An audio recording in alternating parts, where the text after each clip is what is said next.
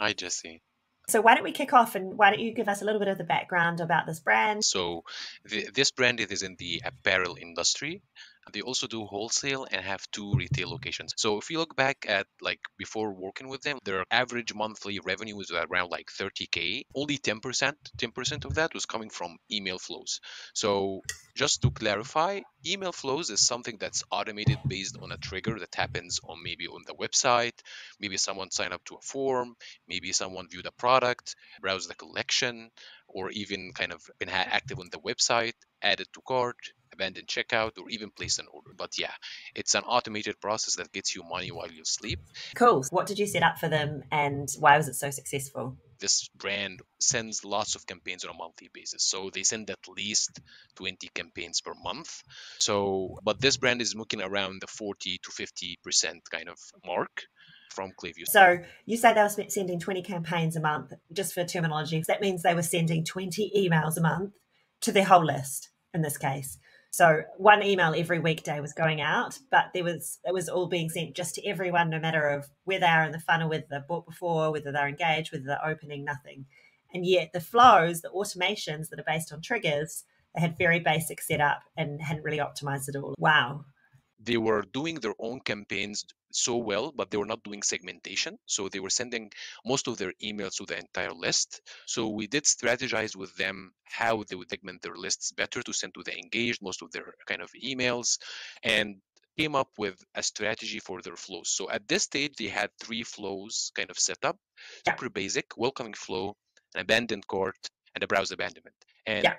the welcoming flow had only three emails. First email just delivering the code, and the second email was just like a brand story, very kind of plain text, very simple. And the third email, a reminder about the discount. So technically, the kind of flows that were going on only kind of telling people about discount codes. That's it. Right. So And that's so why just they were making like only 10% of the total revenue. Yeah. So So yeah, go ahead. just to clarify here, so you say they were sending 20 campaigns a month. In terms of campaigns, that means they were sending 20 emails a month to their whole list, sent just to everyone, no matter of where they are in the funnel, whether they've bought before, whether they're engaged, whether they're opening, nothing. And yet the flows, the automations that are based on Exactly. triggers, they had very basic setup and hadn't really optimized it all. Is that right? Yes, that's exactly right. And when you think about it, those 20 campaigns that they were sending per month, at least, like in some months they were sending 30 and 35. That was like Wow. the minimum 20.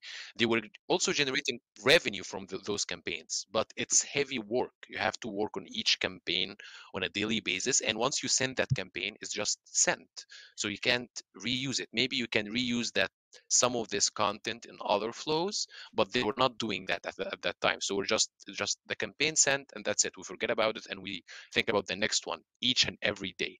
With work for any e-commerce brand, but it was generating revenue. So it was generating third of the total Shopify revenue was coming from email campaigns. But Right. what we were kind of planning on is that transition most of this kind of the revenue to be on the flow side. So they would need to send less campaigns and also hitting the revenue goals. Yeah. That's the entire idea. So less work, a better experience for the customer, and more revenue overall for the brand, and less damage to the brand because you're not constantly spamming people, which it sounds like they were a little bit doing. Exactly. Exactly. Cool. So what we did, we worked on the kind of the full strategy for the core flows that any e-commerce brand today should have. And those flows are: number one, a welcoming flow; number two, a post-purchase flow; number three, an abandoned checkout flow; number four, abandoned cart flow; number five, browse abandonment flow. In some cases, this could be a site abandonment flow for some brands. Now, the next one would be review request. The next one would be review complete, and the last one would be sunset flow. So if you are an end and you're about to do email marketing, don't think about your email calendar. Think about at least starting getting like separating those flows into milestones for you to create over the upcoming quarters. So if you want to kind of split those flows that I've talked about into milestones, of course your first milestone would be setting up two flows. And those two flows are the welcoming flow and the post purchase. Why? We see that most of the revenue is coming from those flows. Like at least 50 to 60% of that impact that you want to have from the core flows come from those two only. And when you think about it, actually those are the first touch points for most of the customers. So if someone goes to your website and doesn't buy, but sign up on the sign up form and give their email and then receive some emails afterwards as flows and campaigns and then convert, then they maybe go into the post purchase flow. But if someone goes to the website and just buys before subscribing to the email list, the first touch point would be the post purchase flow.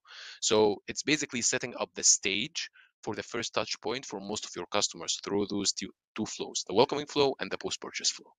Okay, so maybe we can start by the welcoming flow.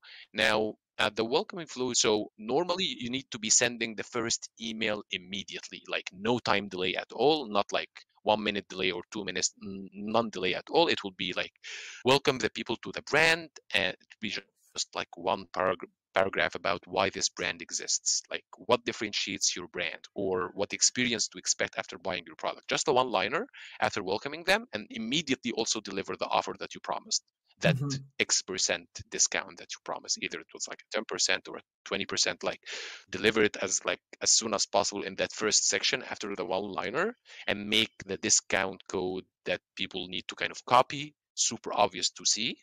Maybe highlight the background of it, and also maybe a bullet points of like subscribing to, like benefits of subscribing to the newsletter, like exclusive sales. You will have access to new arrivals. You also have VIP early access to events, like if you have events going on site as well. And this email should have only one CTA. And this CTA should be, the goal of it is taking them back to the website to use the code. Do not include more content in this email. Don't think about, hey, this is the email, the first email that they will receive, and it's the most important, so let's give them everything. No, do not do that. It should be gradual. It should be a thing by thing. And the most important thing at this point is just deliver what you promised on, then giving them a little bit like background about your brand when you're welcoming them in that one liner. A quick question is how you mentioned like a discount. That's not the only kind of way to get people to sign up to a list. What are some other options that brands Yeah. could use to get people on there? And do you have any tips again on the pop-up or the way that you're capturing those emails in the first place? Yeah, so the pop-up needs like to be super obvious for people who land on the website, but you need to think back about the context of like where did these people come from. So if you have like a Facebook ad running, and in this Facebook ad it's giving people like that 20% discount code in a, let's say like this is the offer for now, or just giving them that 100 off when you spend more than $1,000. So in this case you need your pop-up to give them something different.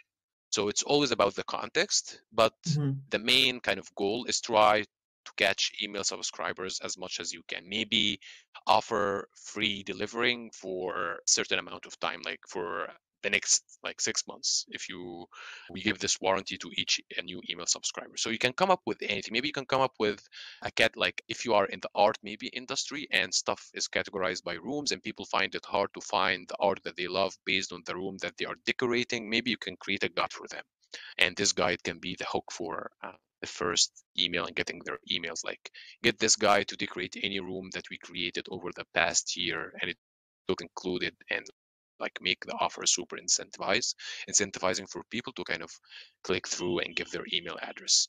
But yeah, mainly most kind of e-commerce brands and most e-commerce shoppers even, they expect when they land on the website to give their email address, they need to get some kind of a discount back. So that's why we kind of have this main example, and we use this specific strategy for this brand, and it's working super well. But yeah, for others maybe it's not working. And always you have to think of the context of like where people are coming from. Where is this traffic coming from? Is it coming from an ad? Is it coming from Google? Is it coming from Facebook? Is it coming from organic stuff? Is it coming from TikTok? And what happens on that platform before they come? Are they given a discount even before they come? And I guess that the message is it doesn't have to be a discount. Just because other brands do that doesn't mean you have to give a discount to get people on your list. But what you want to do is like test different offers and figure out which one gets you a good conversion rate from people landing on the site to actually signing up to your list, so that you can then put these flows in place and actually make some money. Sure. Yeah. Now we go into email number two. So you set a time delay between those two emails to be 1 day in most cases. And this email number two is mainly about kind of educating subscribers, email subscribers on the brand story. So mention things as like how it started, your mission, and where you are today. Maybe think about the About Us page, maybe he's talking about the founder story at this point, but it's kind of always good when you're kind of in the welcoming flow after you deliver the kind of the offer in the first email. And the second email, don't just kind of start selling stuff. The main goal here is to kind of answer that's keeping them from purchasing. And once you answer those questions, they will purchase anyway. So this email specifically builds trusts with the brand, but it's not trust with reviews. It's trust with kind of saying the foundation and saying the real story and what happened, and then show you're a real brand. And it's super important in those days when lots of kind of drop shippers are out there and people are kind of afraid of ordering online from brands that they do not know about. So if they are a first time customer, first time on the site, probably they do not trust you that well to make the first purchase, at least most of the people. So that's why it's super important to do this at this point. And the CTAs here should be just kind of directing people to the kind of your top converting collection pages. So also one of the reasons probably they didn't purchase at this point, probably you have a large catalog or kind of a large collection. They have a paralysis of choice and they want some direction. So probably at this point, your CTS should be around bestsellers or maybe new arrivals. So don't just direct them back to the website to your homepage.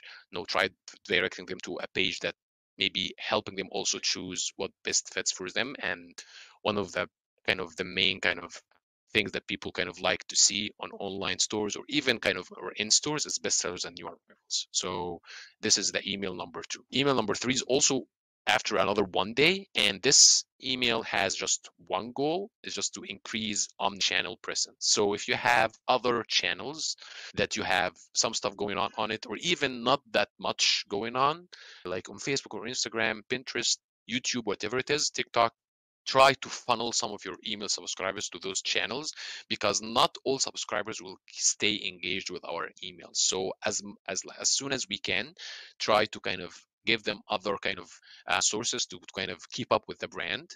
And you can use angles such as, here's the how to stay in touch with us going forward, or let us feature you, or take a peek behind the scenes and see what's new on those channels. So, and CTAs here should be like, follow us on kind of 2 to 3 social channels. Don't make it more than that. Like choose your top 2 to 3, or just choose your. But if you want to use more, just like the maximum 3. So you're not asking too much. So yeah, those are email 2 and 3. So now to email number 4 is also after 1 day, and now it's kind of getting more serious. So people have received already 3 emails, one delivering the offer, which may be like getting them over should be getting them over that kind of line of purchasing. Of course, they didn't kind of until now. The second email, we educated them about the brand. The third email, we tried to increase omni-channel. So now we're trying to kind of push a little bit more. So in this email, we're going to be trying to handle the most common objections with reviews. So mainly building trust through social proof. And common objections here should be things such as delivery time, product quality, customer service, or the entire shopping experience. And these reviews should be recent reviews and have a star ratings along with a name included, like to give more trust. And the CTAs should be shop now or see more reviews. So mainly just reviews, and the only links that you can use, like other than more reviews or shop now, maybe the products that people reviewed for those reviews. But try to keep those reviews like 3 to 5, and try to kind of try to mix and match a little bit, like 2 reviews about customer service, 2 about the shopping experience, 1 about the product quality, or like, and test within this email multiple versions. So you can tell by time why most people add more trust based on kind of certain factors. Is it because of the customer service? Is it because of the product quality? Is it because of the shopping experience and the delivery time? So, and then we have email number 5. So email number 5 is actually the last email that we're going to be sending before kind of exiting people from this flow. And this is our last hope kind of to get people to convert, but also we don't want to make it like long. We're going to be want to make it like super snappy, but it adds some scarcity and urgency by informing customer that their discount code will expire in the next 24 hours. So the discount code that we delivered in the first email, now it's about to kind of expire, and just 3 to 4 points of benefits of choosing this brand over others. Not just choosing this brand, choosing this brand over others. So what differentiates you? So when you look about other competitors, maybe you see in the reviews that no one is mentioning customer support, and on your reviews people are mentioning exceptional customer support. So you really want to be kind of highlighting stuff like that in this email. Maybe you have free shipping on orders above like a certain tier, maybe like adding like stuff that describes the quality of your product, like fabrics that make you feel amazing, and maybe etc. So yeah, this is purely the welcoming flow, 5 emails. And if anyone purchases at any point, they should be taken out of that flow. So if someone purchases after the first email, they should be immediately taken out of this flow because they will be entering another flow, which is the post purchase. So yeah. Yeah, awesome. So you implemented this strategy. How much revenue was their flow doing before and after you implemented this? Monthly email flows revenue percentage from the total Shopify. So this previously was around 10% with this simple basic setup that they had. So as I mentioned before, they had before this only 3 flows, and those 3 flows had no content at all about the brand or the social proof or anything regarding that, which is purely discount codes, and they were making that money. But once we had those flows with the right emails, the right timing, with a content that's related to the brand, not just a basic email template, it increased to 17%. And here we're just comparing over 2 months. So if you calculate this, this will be around 60K based on the 10%. But if you calculate it based on the Wow. 17%, if you calculate it based on the 17%, it's around 105K. So more than 40K, 45K Wow. increase on a yearly kind of basis with something that you did like in 6 weeks. Yeah. And it's not 6 weeks of someone working full time on this. This is like it took 6 weeks from having the idea to actually launching Yes, it. Exactly. Amazing. That's such a big impact on, this is quite a small brand that's kind of not as they're a bricks and mortar brand more so than a D2C brand, and they're really pushing into D2C, and this is a big unlock for them to be able to add that much revenue from, quite a small investment. Yeah. yes, and this also applies for bigger brands. So the idea is that when you think about this percentage, the bigger the revenue, the bigger the value of that percentage. So if you do not have these core basic flows set up already on your Klaviyo, you're leaving money on the table. So let's say that we are talking about a 3 million brand, not a 300 kind of thousand brand. That means this kind of 10% revenue of email flows from the total would be around 590K. So if you do not have any flows Yeah. in place, you are missing on at least half a million.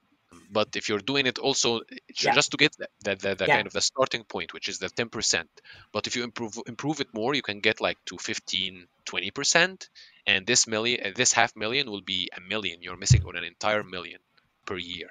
So Yeah. yeah. In the interest of time, should we move on to the other flow? Sure. So let's go to the post-purchase flow. So also 5 emails, but this post-purchase flow is split by the type of customer. So we don't want to be treating first-time customers the same way we're treating second-time customers. So the goal here is for the post-purchase flow is to do a couple of things. Is first to kind of eliminate buyer's remorse as soon as possible, give a little bit more details about the product so that people can use it well, which is the best retention tool, is the product use, best use of the product. If people use it kind of well and the product is actually good, then probably they're going to come back and buy more.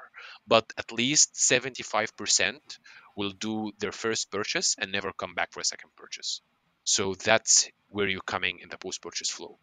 You want to make sure that you also give them something to kind of incentivize them to come back while you're kind of making sure that they are going through a super good buying experience from the point they placed their order until it was shipped, until it was delivered to their doorstep, and then the review thing, and then giving them an offer to come back.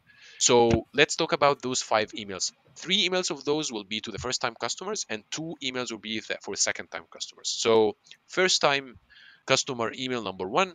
So here's what you need to include in this email. Thank the customer for their purchase and welcome them to the brand. Also one-liner, same as we did in the welcoming flow. And then eliminate their concerns about shipping and return policy at this point.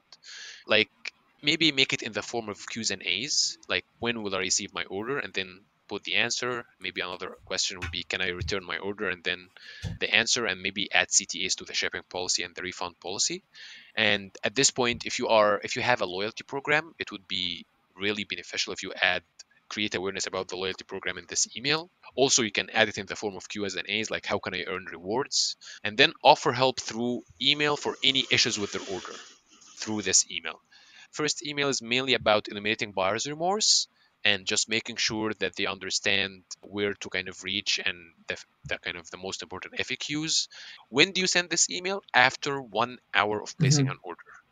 Why? Because Shopify usually is set up to send a transactional email of order confirmation, which happens immediately after someone buys. So you want to be keeping this email at least 1 hour away from that email, because this order confirmation just acts as an online receipt of your order.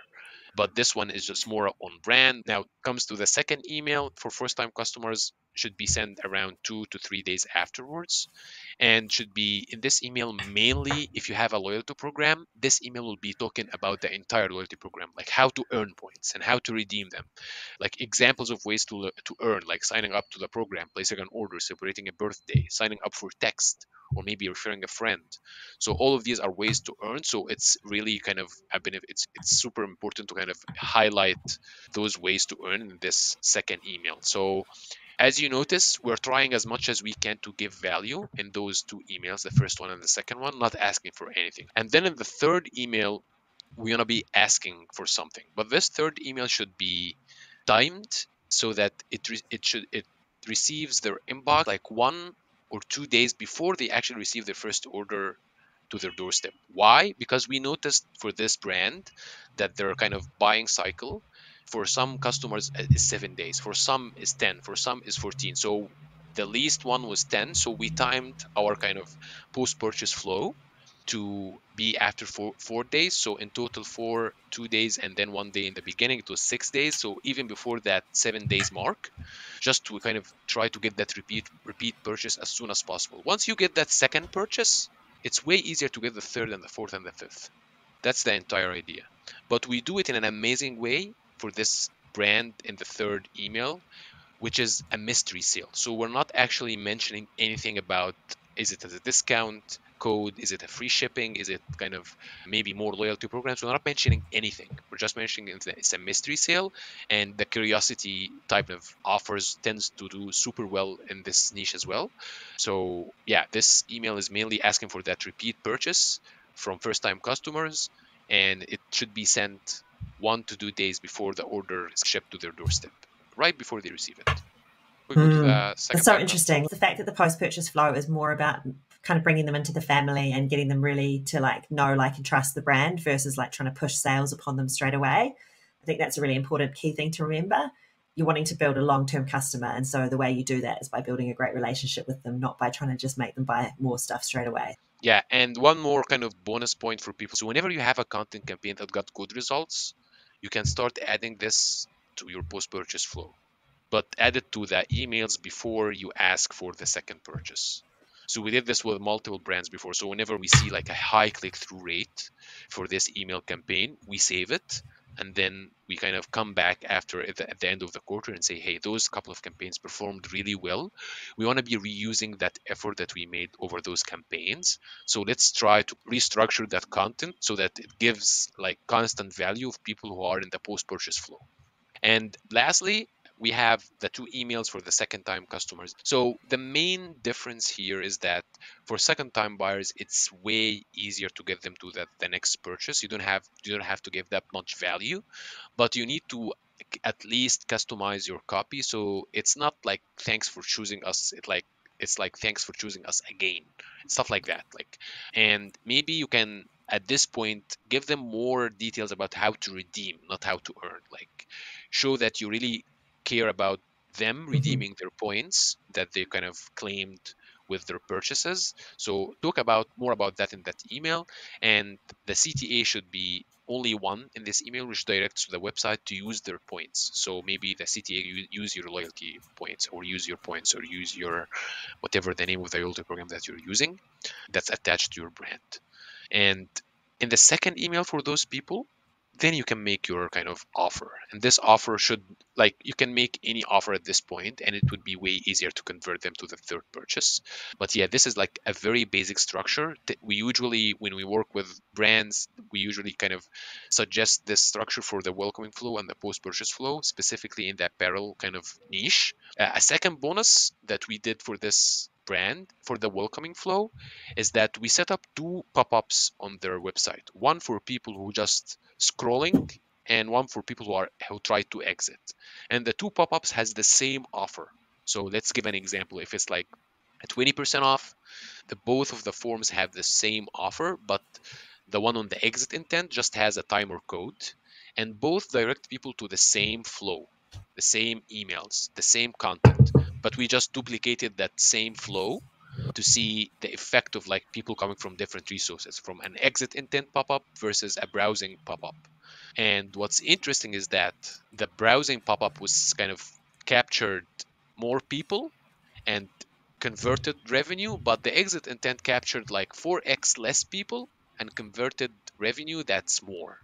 But this is just a split test that we did, which you can implement those kind of split tests to your flows by time. So you can make big changes to your flows from each quarter to kind of make sure that you're uprising that whatever percentage you have. Either it's the 10%, 20, you can reach even 30% by time from your flows. This is just the core basic setup, but there are too many things that you can do with other flows. You can do back in stock, you can do a price drop, you can do add to wish list, you can do milestones for the loyalty program. Like when someone hits like 3,000 points, you can be setting up a flow specifically for that, saying, hey, now you got 3,000 points and you're eligible for maybe the $50 off coupon code, and here's your coupon and it expires in 30 days, and just wanted to remind you before it expires. And you can have stuff like that going on. So that's all we've got time for today. But if anyone is interested in looking into this with Webtopia, we offer a free mini audit, just give you some quick pointers on your account and what could be done and whether there's an option for us to improve things. And we have a lot of different kind of tiers and ways of working with us. So definitely worth reaching out and getting in touch with Webtopia if you want to explore this further. For coming along, Mo. Thanks, Jesse. All the pleasure. Thanks so much for joining us here on the E-commerce Impact Podcast. If I can ask you one favor, can you please make sure you subscribe? And if you can, leave us a review. It helps us have a much bigger impact with what we're trying to do here at the E-commerce Impact Podcast. Now, if you're ready to take your e-com store to the next level, then go to www.ecommerceimpactpodcast.com and click on the button to book a strategy call with me or my team. We offer a free audit of your advertising and a custom growth plan, so you really have nothing to lose by getting in touch and jumping on a call with us. See you soon, and watch out for the next episode in 2 weeks' time.